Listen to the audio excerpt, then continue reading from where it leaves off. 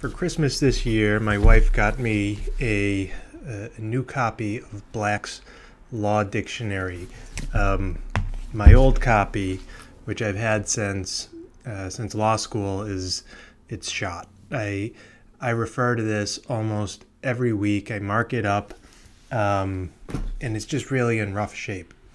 And I was thinking, I've made videos talking about the Blue Book, about Horn books, and the other sorts of books that you're required to buy, and you actually spend thousands of dollars on books when you go to law school.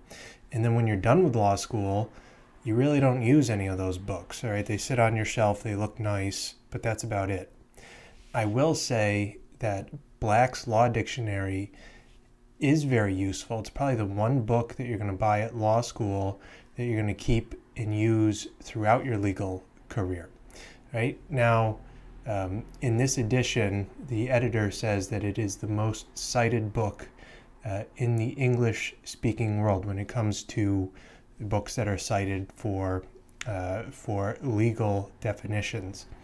Now, I've never cited to a definition from Black's Law Dictionary in any sort of legal filing, but I certainly do use it as the starting point when I'm completely unfamiliar with a word or a term that I come across in my work. So it's extremely useful, and when you buy one at law school, go ahead and get a nice edition because you're going to use it throughout your career. It's a very useful book. If you have any thoughts, feel free to leave them below.